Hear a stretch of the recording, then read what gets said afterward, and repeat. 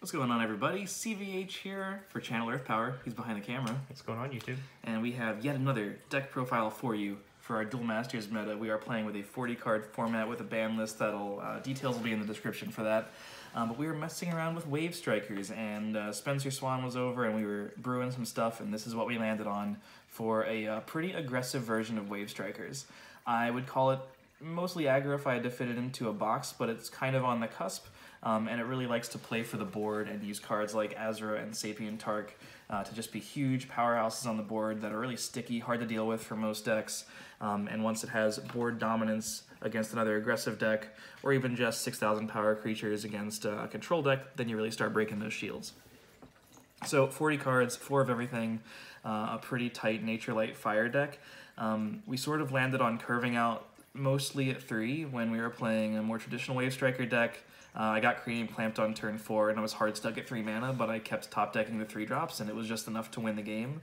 And I won that game against Control, and then we were thinking, well, if we only need the 3s to win against Control, we certainly don't need the higher cost cards against an aggro deck. So I don't really know what niche they're serving here. Yeah, when Killstein existed, I mean, Killstein was always just the win card. Like, you put it down on the board, now everything has +5. And again, Wave Strikers require 3 on board, so getting to the late game, keeping them all alive so that you could Killstein just became difficult. Like, that's where this deck lost the majority of the time. And then the realization came when it was just, I think we went 2 into Sapian Tark, into an Asra, and then Sapian Tark just ran the board, and the deck, still having Killstein and everything in it, just capped at 3 after getting Cranium Clamped, and it just won, because 3-drops, 6,000 power creatures are very hard to deal with until you get to about turn 5 or 6. So that was the realization. Yeah, and Pyrofighter, of course, gives you some inevitability against control decks, most of which can't regenerate shields in this game, so you'll eventually draw 1 if you can get your opponent down to 1 or 0 shields, and it'll close for you.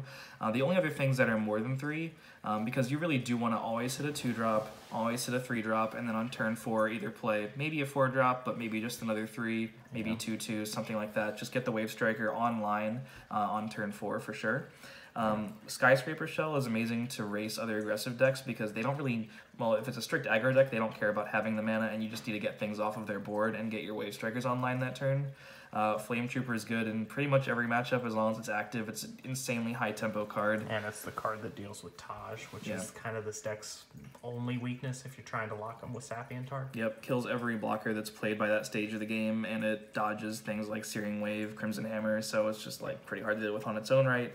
Holy Odds just in case, but we're really never getting to 6 mana. We're basically playing that from shields as sort of like a Hail Mary sometimes, and just the threat of it makes people scared. And that's right, it just keeps them off your shields and gives you an out if you end up stalling somehow. Yeah, and it's also light mana, because really the only other light cards we're playing are the Merlees and the Asra, so that's your planes if you're looking for it. But really cool deck. Don't really want to be getting to the turn 7, 8+, because that's when the real removal starts coming out, so you just apply insane amounts of pressure on turns like 2 through 5, which is where, like, 4 and 5 when you get things online.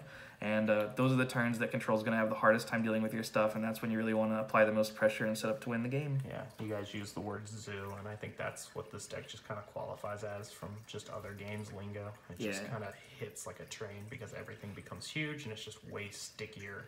Yeah. Way stickier. I mean, you look at like Ganta, this deck just makes Ganta look small and weak, which is really neat.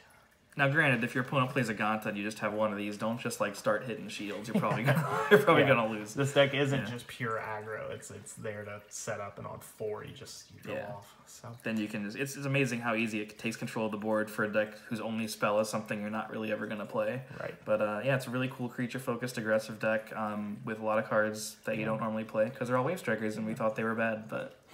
And the final shout out here is to the Summer Championship, which is where we pulled this profile from, another Instagram account, and I'll forget it, but I'll throw it in the description down below. But they did a Summer Championship tournament, and I think this deck placed 3rd. The difference was it wasn't running light; it was playing the Darkness variant. And we just went for just straight, again, the Zooey aggro build, which is it's just been a ton of fun, like CVH said. So that deck was like wildly different. I never played Darkness in this. I don't want to discard cards. I'll do that in other decks. But yeah, try it out. Let us know what you think. Leave a comment, leave a like, and we'll probably grind a couple games, and you can see how it performs in a later video. Or an earlier video. I don't know. Live your best life. Yeah. See you guys next time. Peach.